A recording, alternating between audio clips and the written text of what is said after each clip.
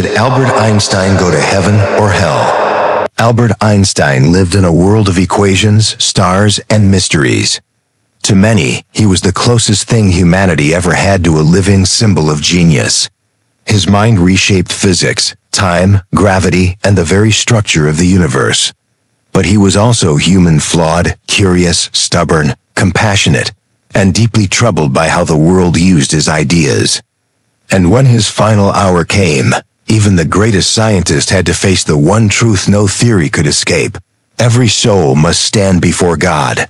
The death scene. Albert Einstein spent his final evening in Princeton Hospital, weakened by a ruptured abdominal aortic aneurysm that he refused surgery for, wishing instead for a natural death. The room was dim and quiet, lit only by a soft lamp beside his bed. His breathing grew shallow, each inhale slower than the last, and the sharp pain in his abdomen pulsed deeper into silence. He looked toward the window, where night settled gently over New Jersey, and whispered a few final words in German too faint for anyone to understand. His heartbeat weakened, his eyes softened, and his body relaxed. At 1:20 a.m., with no fear, only exhaustion, he exhaled one last time and slipped peacefully out of the world he had spent his life trying to understand. The courtroom of heaven. Einstein opened his eyes to a reality no theory had ever predicted, and the universe around him seemed to stretch without boundaries, alive, luminous, greater than space-time itself. He stood in a vast celestial hall, where galaxies swirled like living murals and light shimmered like a river flowing from the throne, and his body felt weightless while his mind felt clearer than ever before. And then he saw him, the Almighty, seated on a throne that blazed with truth and majesty, and time itself seemed to bow before him. A voice filled the heavens, deeper than gravity, brighter than starlight. Albert Einstein, step forward. Welcome to judgment. And Einstein trembled not from fear, but from awe. His entire life had been dedicated to understanding the universe, but now he stood before the one who created it. To his left, a figure formed from shadow, sharp, cold, watchful, the accuser, and he smiled with cruel delight. So here is the great Einstein, the man who thought he could explain God's universe while refusing to accept God himself. Let his life be examined. And God lifted his hand. Let the truth be shown. Before the replay of sins, pause and reflect. If your life were judged today, would you be ready? Jesus says, "Come to me while there is still time."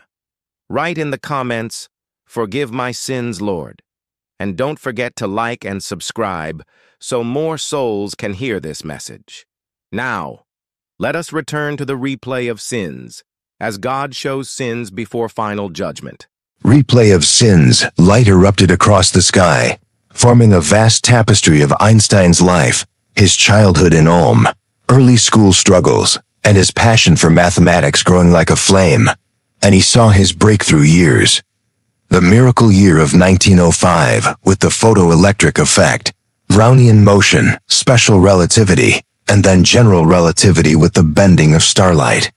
But the accuser stepped forward saying, "Show the parts he never spoke of."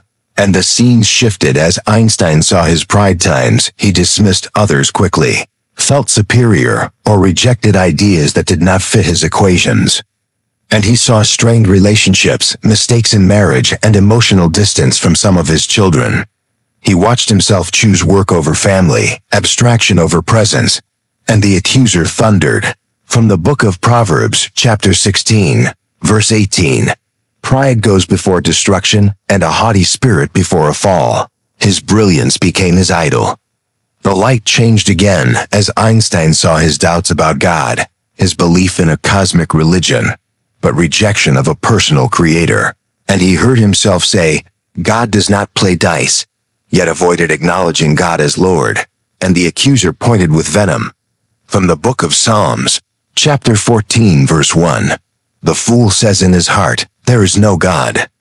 Einstein's head lowered. "I struggled to believe in a personal God, but I never denied wonder or mystery. I saw beauty in the laws of the universe and felt reverence."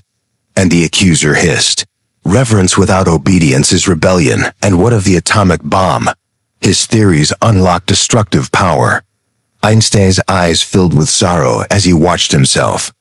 Write to President Roosevelt out of fear Nazis would strike first. And he saw Hiroshima and Nagasaki and heard his later words, "If I had known, I would have burned my calculations." And God raised his hand, and the heavens fell silent. The verdict. Albert Einstein, the Lord said, "I have seen your brilliance, your flaws, your doubts, and your grief. And I have seen your humility and your yearning for truth." The accuser cried out. He doubted you. He questioned you. He trusted in intellect, not faith. And God's voice thundered. From the book of Jeremiah, chapter 29, verse 13. "You will seek me and find me when you seek me with all your heart." And he sought me, not through rituals or tradition, but through wonder, curiosity, and honest wrestling with reality. The accuser stepped back, trembling, and God continued, "Albert, you confessed your imperfections, recognized the moral weight of your discoveries, opposed tyranny, and spoke for peace. You grieved when your work contributed to harm, admitted your limits, and that humility is not lost to me." A warm, radiant light flowed from the throne, surrounding Einstein like a cosmic embrace.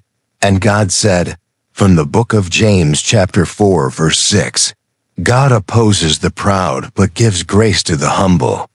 Though you wrestled with belief, your heart leaned toward truth, beauty, and responsibility, and I judged the heart, not the equations. Einstein felt tears warm cleansing, unlike anything on earth, and Albert Einstein, the Lord said softly, "Enter my rest." The accuser vanished like smoke, and the heavens opened, revealing vistas beyond any star field he had imagined.